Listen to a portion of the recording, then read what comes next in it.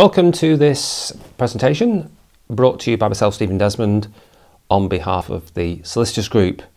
I will be looking at contemporary issues in leasehold conveyancing, and at the time of this recording we are still in the midst of the COVID-19 crisis, and Parliament is still meeting virtually, and it's unclear when we're going to get leasehold reform, but it's certainly clear at the moment what the direction of travel is as regards leasehold reform.